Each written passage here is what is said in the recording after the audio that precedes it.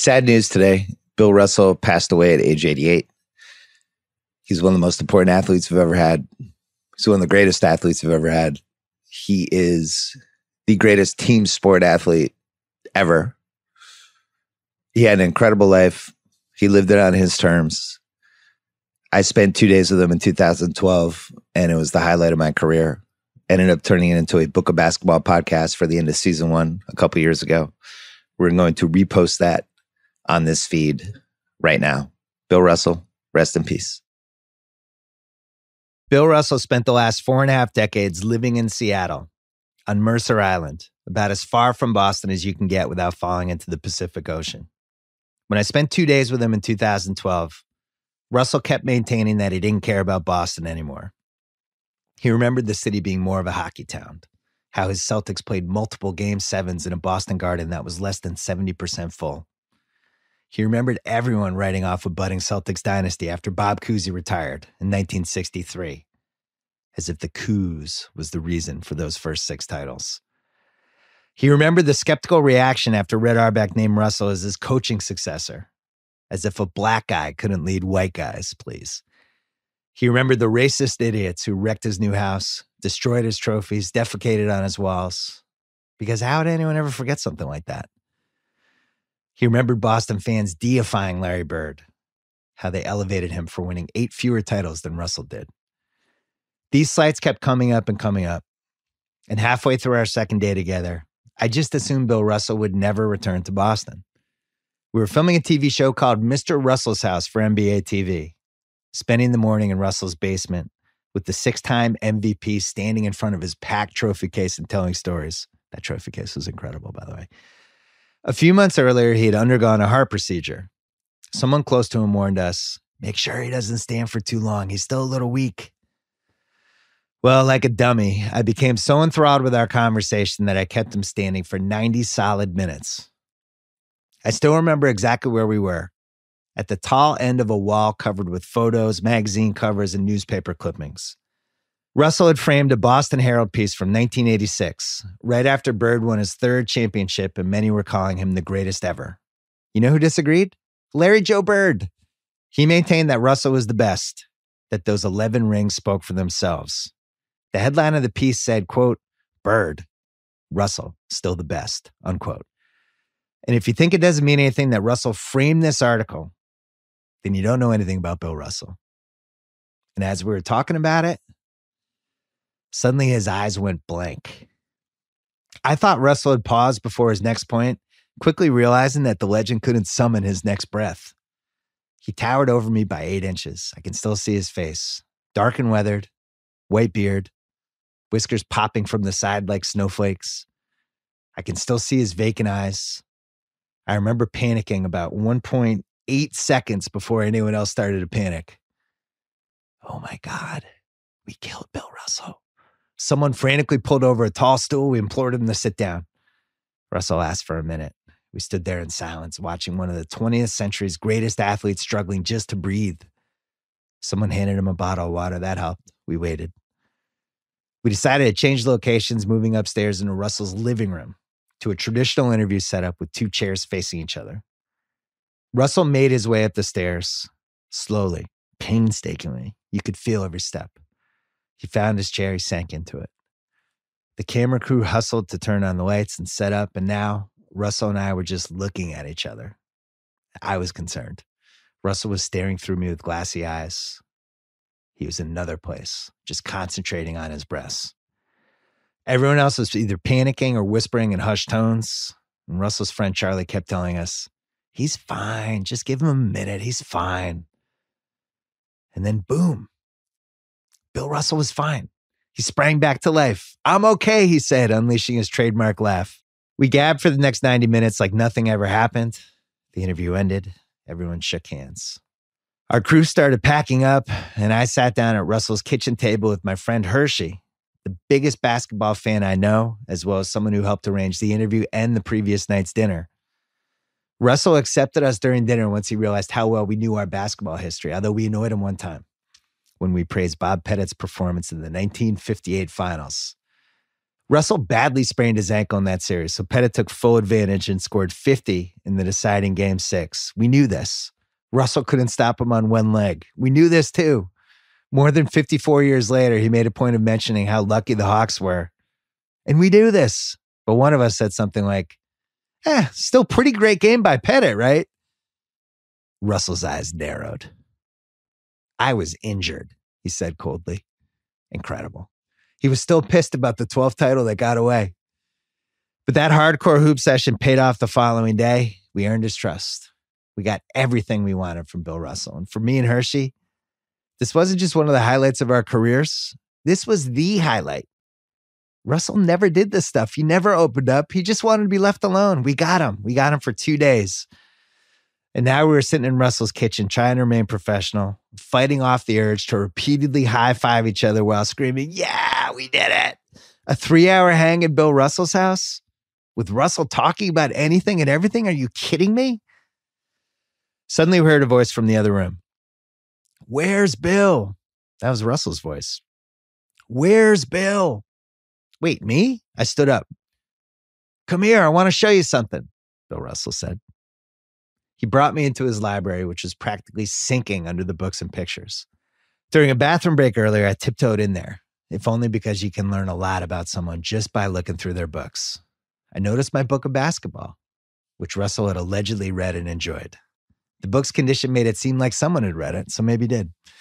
Without him knowing, I signed one of the pages inside and carefully placed it back in the same spot. And now, an hour later, I was pretending I'd never seen his library before. Here, look at this, Bill Russell said. He handed me a framed photo of him and Obama, taken in 2010, when Obama invited Russell to the White House, gave him the Presidential Medal of Freedom, and urged Boston to build a statue for him. Isn't that something, he asked me? Only Obama got Bill Russell to geek out. Man, he loved everything about that day. Once upon a time, Russell meant as much to the civil rights movement as any 1960s celebrity other than maybe Muhammad Ali. He led by example, with carefully chosen words, with unshakable pride. He understood the precarious stakes at all times, how one unfortunate comment or reaction could derail everything. Jackie Robinson was a hero to all of us. Yeah. And I don't know if you know that I was pallbearer at Jackie Robinson's funeral. And I had enormous respect for him. But my attitude was that Jackie took us from point A to point B. And I want to go from point B to point C. Russell gave speeches telling his fellow African Americans to keep their eyes on the prize, to never let anyone define them or keep them down or tell them they couldn't do something. He wanted them to believe they didn't have a ceiling, that 40 or 50 years later, one of them could even be president. It's a point he made in more than one speech. Now it was 2012, and Bill Russell was holding a photo of him and President Barack Obama. Isn't that something, he said. Yeah, that's something. Bill Russell, the man, is someone who stood up for the rights and dignity of all men. He marched with King. He stood by Ali. When a restaurant refused to serve the black Celtics, he refused to play in the scheduled game. He endured insults and vandalism, but he kept on focusing on making the teammates who he loved better players and made possible the success of so many who would follow. We spent the next hour sitting at his kitchen table with Russell telling us story after story. He kept bringing up his late wife, his third one, who passed away a few years earlier, and it became more and more obvious that he hadn't really recovered. I found myself worrying about him. He's not alone all the time, right? People come to visit him, right? Russell discussed his various road trips, how sometimes he'd just pack a bag, climb into his car, and start driving. Los Angeles, Chicago, wherever. He loved driving. Sometimes he would bring a friend to keep him company. I remember thinking, I'll be your friend. Just tell me when and where. I asked him about Saturday Night Live in 1979, when that was the coolest show on TV. And he said how his daughter was actually impressed by him for the first time. That delighted him to no end. 11 NBA rings didn't make his daughter think he was cool. But a couple of SNL sketches did. He laughed and laughed, that famous Russell cackle filling the whole first floor. We talked about a revelation in Second Wind, his extraordinary autobiography, that Russell actually scouted the Celtics after joining them in 1956. Russell wanted to play to their strengths and cover their weaknesses, so he studied them during shooting drills and scrimmages. He built a mental filing cabinet that stored everything they could and couldn't do, and then determined how to boost them accordingly. It was his job to make them better. That's what he believed. To my surprise, Russell mentioned a 2012 superstar devouring his book and then stealing that specific concept and even thanking Russell for his help.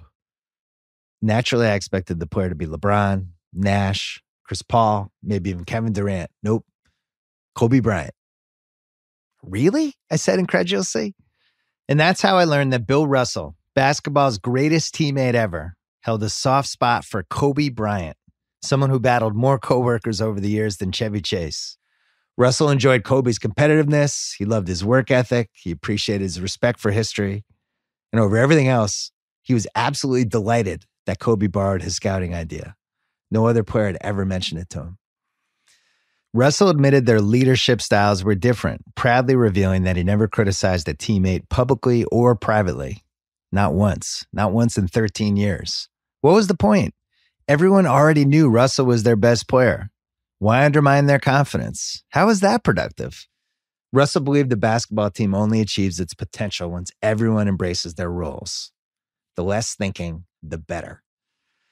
For example, early in his career, Russell asked Bob Cousy to find a specific spot on every rebound, about 25 feet away from the opponent's basket, on the left or right side, so Russell could snare the rebound, whirl around, and throw Cousy an outlet pass all in one motion. After a few months, Cousy found the spot. They didn't think about it anymore. Shot, spot, rebound, release, go. The greatest fast break in basketball history was born. But that concept fails unless everyone embraces their role. And that's the thing. Everyone has to understand their role. In Boston, Cousy ran the break. Heinsohn filled the lane and crashed the boards. Bill Sharman, Sam Jones, John Havlicek, they all handled the scoring. Casey Jones and Satch Sanders, they handled the perimeter defense. Bill Russell handled everything else.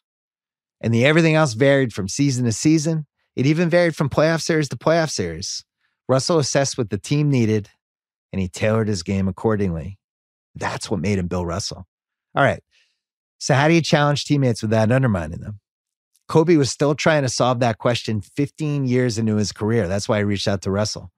But Russell had already given the answers in his autobiography, Second Wind. There's one enlightening section about Sam Jones, one of the NBA's first great scoring guards, but someone who absolutely dreaded the burden of being great every night. And that drove Russell crazy. Eventually, he learned to accept that they just weren't wired the same way. Sam didn't puke before every big game. He didn't measure his own happiness solely by the success or failure of his team. But Sam happened to be a phenomenally gifted scorer, someone who loved taking and making pressure shots.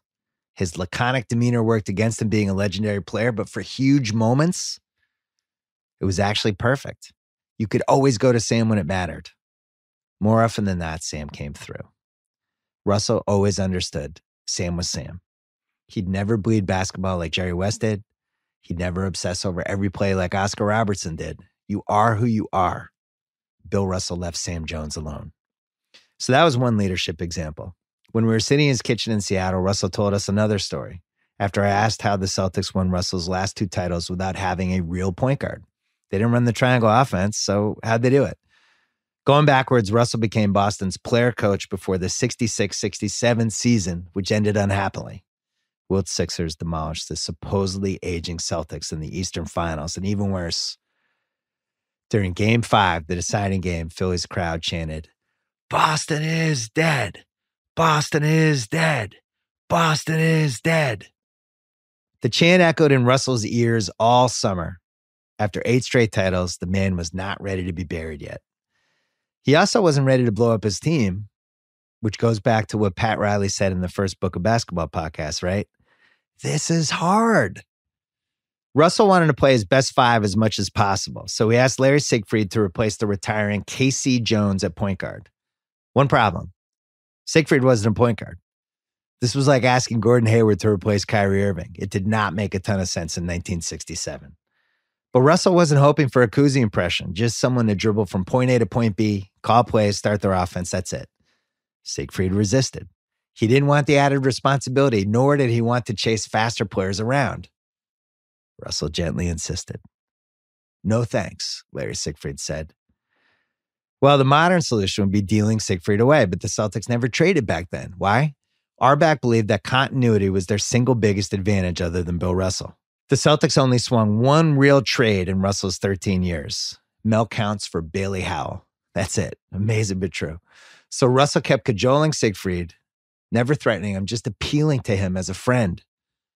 Siegfried relented, but after a few weeks, he decided he didn't like it. He didn't want to play point anymore. So they did the same dance again. And Russell wore him down again. He made it clear this was Siegfried's best chance to play. He didn't threaten him. He just laid out the landscape. He said, we have me, Havlicek, Sam, Bailey.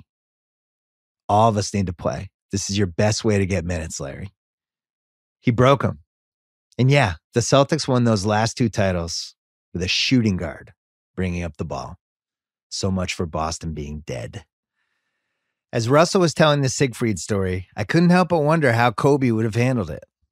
My Hall of Fame pyramid has 15 guys who rose above everyone else. Jordan, LeBron, Russell, Kareem, Magic and Bird, Wilt, Duncan, Kobe and West, Oscar, Hakeem, Shaq and Moses, and Durant. You would have loved playing with 10 of those guys. The other 5? Maybe, maybe not. No great player was more selfish than Wilt, someone who genuinely believed that the best situation for Wilt Chamberlain doubled as the best situation for Wilt's team. Nobody was moodier or more aloof than Kareem, a brilliant recluse who couldn't connect with anyone until Magic and Riley came along. Nobody was more demanding than Oscar, the league's smartest player other than Russell, but someone who talked down to teammates, belittled their mistakes, left them walking on eggshells. Of course, Oscar was a picnic compared to Jordan, a withering, over-competitive bully at times. And if you couldn't handle it, you simply needed to find another team. Meanwhile, Kobe tried to evolve into a withering, over-competitive bully at times, if only because his idol once acted that way. Russell was different. His battles were always internal, and they never affected his teammates. That's why he's the greatest teammate ever, but he's also the most self-aware player ever, too. During our second day in Seattle, I asked him why he ultimately stopped playing, and the answer was simple. He didn't want to keep going if he wasn't the league's best player. That's it. Once Russell felt himself slipping imperceptibly, he decided to retire midway through the 69 season, only telling his friend Oscar Robertson and nobody else. It wasn't about the physical grind for Russell or his body slowly starting to break down from all those coach flights and crummy sneakers and extra long seasons. Before every game, he worked himself into what he described as, quote, a rage, unquote. He spent the day visualizing that night's game, thinking about his opponent, playing out sequences in his head, revving himself up. And if you think of basketball like chess, it makes more sense. Russell always needed to be 2 or 3 chess moves ahead of everyone else. He didn't block shots in the moment. He blocked them 5 hours earlier. That's what made him so great. By the time he slipped on his Celtics uniform, Russell had already played out every game possibility in his head. Carrying that knowledge into the game, then executing it, required an unfathomable amount of mental energy. And once he felt that slipping, not the skills, but the energy itself, that's when Bill Russell knew he needed to leave. And look, I know it sounds impossible, that no human being could actually think that way. But if you think of Russell as a genius, which he was, then it might make more sense. An example. One time, Russell's third wife found one of his college games on eBay. She bought the DVD and surprised him with it. They watched it that night. Russell's San Francisco team playing Oregon State. And guess what? Bill Russell could rattle off every play before it happened. Not a few of the plays, not half of the plays, every play.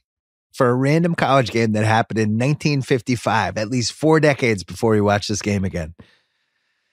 I can't do that anymore, Russell told me at his kitchen table. I'm older now. If you showed me an old game now, I couldn't remember every play, just most of them. Oh, okay. Russell mined that genius through his 35th birthday, winning his final NBA title in his final game in Los Angeles in Game 7, with celebratory balloons hanging over the court that never, ever dropped. The greatest winner in sports history learned about those balloons before the opening tip. He felt the anger bellowing inside him. He embraced that darkness one last time. I knew we would win, he told me. I believed him. Remember, every legend reaches the finish line differently. Magic retired because of HIV. Bird's body broke down. Same for West and Wilt. Kobe hung around for 2 more giant paychecks. Kareem and Oscar stayed 1 year too long. Hakeem, Shaq, and Moses kept playing and playing until nobody wanted them anymore. Jordan left at the perfect time, missed the attention, returned to the Wizards for 2 bizarre seasons. Durant's still playing, so we don't know about him yet. Bill Russell was the only Pantheon guy who actually nailed his exit. And yet for 4 solid decades, his relationship with the one city he ever played for remained unsettled. How bitter did it get? When the Celtics retired his number in 1972, Bill Russell skipped the ceremony. He no-showed it. Who does that? Well, he made the same point again and again. His loyalties lay with his teammates, Red Auerbach and Walter Brown. That's it. Not the fans. Definitely not the city. He didn't care if he ever went back. Or so he claimed. By the end of our second day together, I got to say, I didn't totally believe him. Deep down, he still cared about all this stuff. Obama, Kobe, Wilt, Sam Jones, Larry Siegfried, the trophy case, that Boston Herald headline. Every little piece mattered. And maybe he needed the time, too. You wouldn't have wanted to be a black basketball star in the 50s and 60s. Idolized for everything on the court. Treated like a second-class citizen off the court. The first wave of black NBA stars, Russell, Oscar, Elgin, Kareem, even Wilt, they were unquestionably damaged by the experience, by the unforgivable hypocrisy of it all. Even Russell's teammates didn't fully realize how horrible it was. During a Sports Century episode about Russell in 1999, Bob Cousy actually broke down during his interview, believing he let Russell down as a friend more than anything. That Cousy never fully realized how difficult things were for him. Russell channeled all that pain and resentment into winning. Nobody came through more times, put more thought into it, gave more of himself to one pursuit. He remembered everyone who helped him, everyone who doubted him, everyone who never appreciated him. And the whole experience in Boston, and in America too, left him sitting on an island 3,000 miles away, making one sorry city sweat out mistakes it could never change. We said our goodbyes. I told Russell that I hoped he would return to Boston one day. And a few months later, we premiered Mr. Russell's House and banged that theme home. Honestly, I wanted viewers to think, man, I hope he forgives Boston someday. A few months later, he actually did. Turns out that 8-foot statue was going up downtown whether Russell showed up or not. The city needed it more than he did. The mayor begged him to return. So did the Celtics owners, Russell's daughter, his friend Charlie, Adam Silver, everyone else Russell trusted in his life. Eventually, the great Bill Russell caved. He agreed to come back to Boston, November 1st, 2013. He turned 86 years old just last month. Every few months, word starts spreading that he's not feeling that well, that he can't move around anymore. And then every June, there he is, front and center at the finals again. The NBA sends him to the deciding game so he can present the finals MVP trophy. Remember, Russell would have easily won 9 or 10 of these if that award existed in the 50s and 60s. Now it's called the Bill Russell NBA Finals Most Valuable Player Award. And in a weird way, that actually turned out better. He wins every year. You know what else I believe? Those few minutes on stage with the new champs might be keeping him around.